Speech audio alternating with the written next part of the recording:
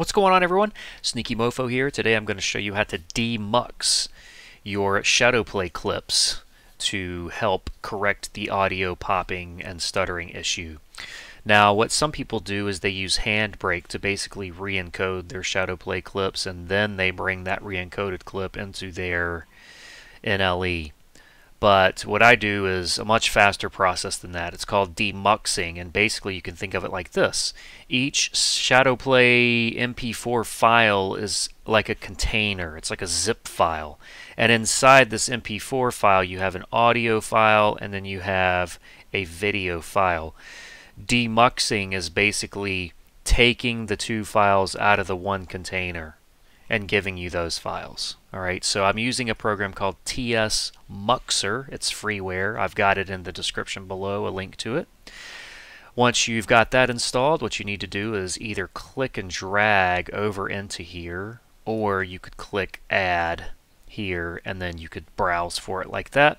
Once you bring it into the program, these are the two files inside of this one MP4 container. So you have your 264 file, which is the video file, and then you have your audio file inside.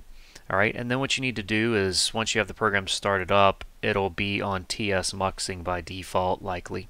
So you just want to check demux, and then you pick a place that you want your demuxed files to save to. Then you hit start demuxing, and it happens really quickly. No matter how large your file is, it happens very fast.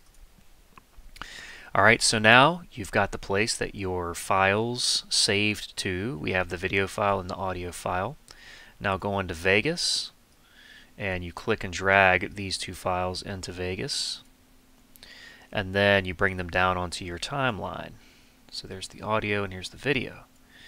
And what you'll notice, if you have the two clips aligned like this, if you go to the end of the clips and zoom in, look at the video. It extends way out past the audio, and this shows part of the issue of the variable frame rate in relation to the audio.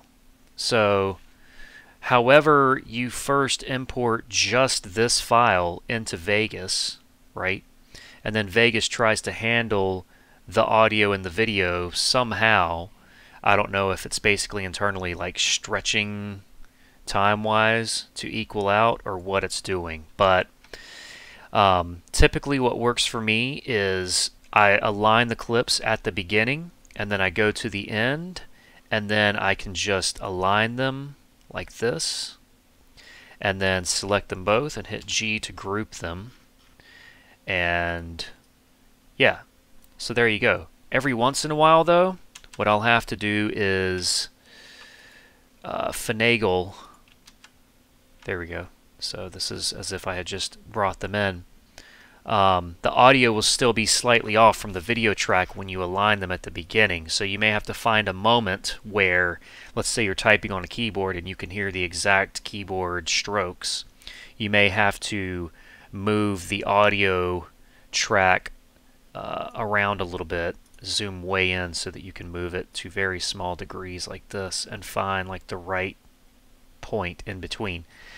I did have to do that a lot in the beginning. I don't seem to have to do that anymore. I can just align them at the beginning, and that seems to be working fine for me. So at the rate of however long it takes you to possibly align the clips, if you have that problem, it may actually be faster for you to load up Handbrake and do that whole deal. But anyway, this works for me. This is how I correct my audio issues in Sony Vegas with ShadowPlay clips. And once you get this process down, it is very, very simple. So I'm going to remove that clip. I'm going to delete these. Now I'm going to pretend that I just finished recording my ShadowPlay clip and I want to prepare them for Vegas. Go to my folder, drag it in. Everything's selected. I select demux. My folder location is already saved. I hit start demuxing. Boom. I mean, literally 10 seconds, I've got what I need. I bring those into Vegas, bring them down to the timeline there, group them. Very quick, very simple. So give that a shot sometime. Let me know how you fare. Let me know if this works for you in the comments. Alright, thanks so much for watching. Please give me a thumbs up if you like it. Don't forget to subscribe, and I'll see you all in the next video. Take care.